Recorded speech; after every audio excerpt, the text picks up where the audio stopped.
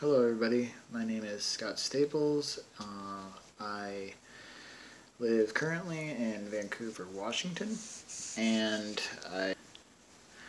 am I'm non-denominational. I was raised in the church that my dad was the pastor of. He was raised Baptist and practiced in the Baptist tradition, and then ended up being charismatic somehow. I don't really know what I am. If video gets to be a little weird, my phone is really acting up and the camera on my computer is disabled, so don't know what's going on there either. But anyway, as for how I view my vocation, I'm actually in the process of kind of figuring that out right now.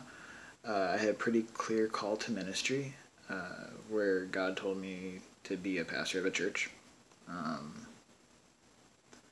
And the more I go through education and stuff like that, I wonder if that's specifically what my call was for.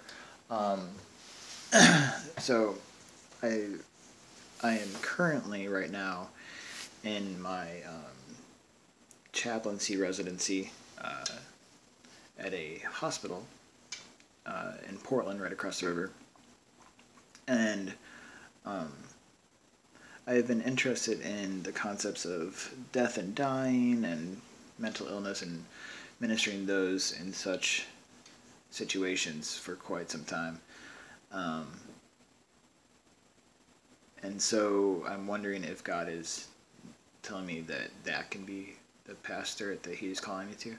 So I actually have a group of friends throughout my cyber relationships. I mean, I actually know these people. They're not just like people in chat rooms. But I started a clearness committee with them in a kind of augmented version of the Quaker tradition. They're praying for me right now to help me discern that. That started a couple weeks ago. So that's kind of where I view my vocation. I believe that I'm supposed to be in some kind of pastoral ministry, but trying to figure out what that is the hard part. Now, as to the three ethical issues that I have interest in, I try to. Many of my ethical issues have to do with politics or political leanings. But I try, and I fail sometimes, but I try to take the advice I give to others, and that is to let the way you read the Bible and your theology shape your politics, not let your politics shape your theology or the way you read the Bible. So with that being said, I realize that I don't live in a vacuum. I mean, there are different things that come into play when talking about these things, but I try to think of myself as a Christian first and foremost, and a citizen of someplace secondly. So as a Christian in this particular context, being the United States of America,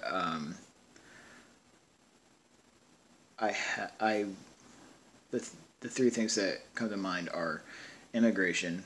When I look at our immigration policy, not even like recently, just like how hard it is to get into this country traditionally, and we're a Christian country, whatever that means. I think it's unbiblical the way we do it. That's one thing, and then also the way this country has treated the black community, especially with the school-to-prison pipeline and Reaganomics and redlining and all that, and then also just like the ripple effect of slavery and Jim Crow. I don't want to say that I'm woke or anything like that, but I have a genuine interest in learning my privileged ancestry's part in that, and how I can non-superficially help correct it. And then also just my big one is probably it is just politics. It's how do we ethically engage in the political arena while trying to maintain our Christian values well. Like, I was raised in the moral majority generation. I was brought up in the 80s and 90s. Jerry Falwell, Ronald Reagan, all that kind of stuff. And I saw it just blow up in like, it just left a really bad taste in the mouths of non-Christians in this country about how we play the game, essentially.